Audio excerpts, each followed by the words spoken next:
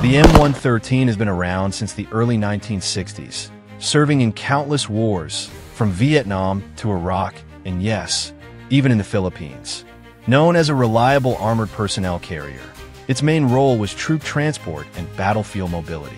But as warfare evolved, with drones, precision weapons, and advanced tanks, the standard M113 was simply outdated. And that's where modernization programs stepped in.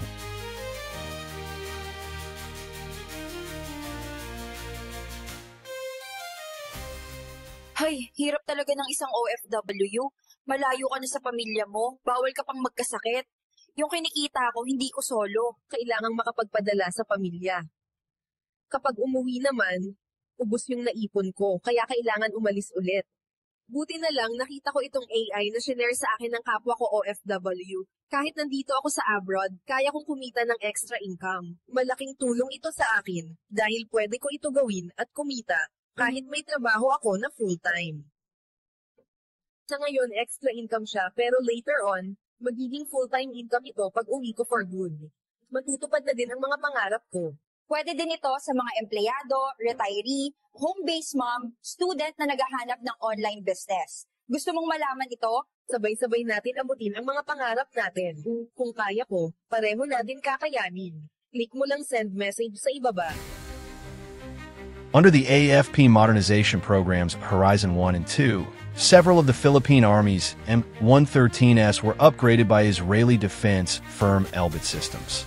These enhancements included remote weapon stations and 25mm cannons, making them far more effective in urban combat, as seen in the 2017 Battle of Marawi.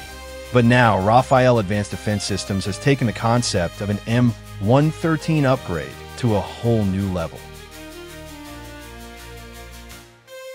So, what makes Rafael's M113 upgrade stand out? Central to the upgrade is Rafael's Samson Remote Weapon Station, RCWS, likely the 30mm variant, paired with support armaments such as a 7.62mm coaxial machine gun and integrated Spike anti-tank guided missiles. This combination supercharges the M113's lethality across diverse battlefield roles.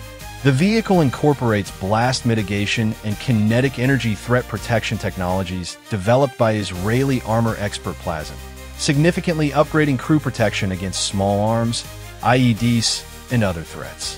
Rafael equips the upgraded M113 with advanced electro-optical targeting systems, thermal imagery, laser range-finding, and full C-for-I, command, control, communications, computers, and intelligence integration, ensuring real-time battlefield networking and compatibility with NATO operations. By revamping existing M113 platforms, Rafael presents a budget-conscious path to battlefield relevance, offering modern IFV capabilities without the expense of acquiring entirely new vehicles.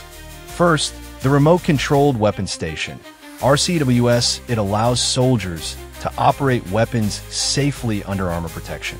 Second, the integration of Spike LR anti-tank guided missiles. These give the M113 the ability to destroy even modern main battle tanks from over 4 kilometers away. And third, the addition of a Counter-Unmanned Aerial System, or C-UAS. With drones dominating modern conflicts, especially in Ukraine, this is no small upgrade. Having a system designed to detect and neutralize drones could save armored units from devastating ambushes.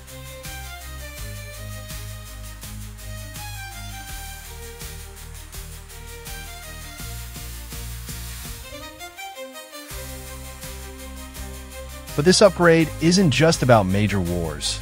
It also fits Philippine defense needs.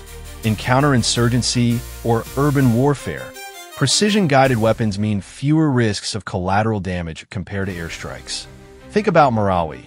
An upgraded M113 armed with missiles and cannons could have neutralized fortified positions without calling in jets. In territorial defense, upgraded M113s could play a key role in deterring or inflicting heavy damage on amphibious landing forces. Imagine Philippine Army M113s positioned along coastal defenses, armed with Spike LR missiles, capable of shredding enemy landing craft before they reach the shore.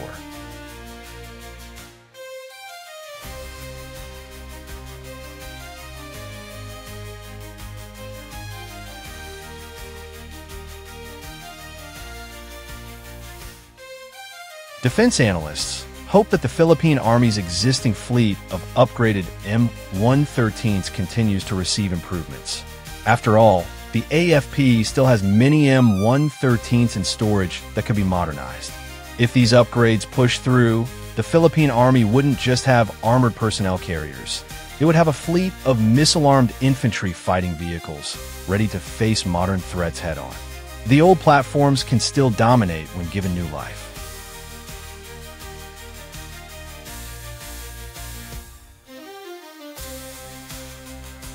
In the end, Rafael's upgraded M113 is more than just a modernization package. It's a transformation. From a basic troop carrier to a missile-armed, drone-defending, precision-striking vehicle, it proves that old platforms can still dominate when given new life. So what do you think? Should the Philippines consider further M113 upgrades, or move on to brand-new infantry fighting vehicles altogether? Let me know in the comments below. Don't forget to like, share, and subscribe for more videos on Defense Forces Insight. If you like this video and want to watch more informative like this, click any of the 2 videos that will appear before this video ends. Thank you for watching, and see you in the one.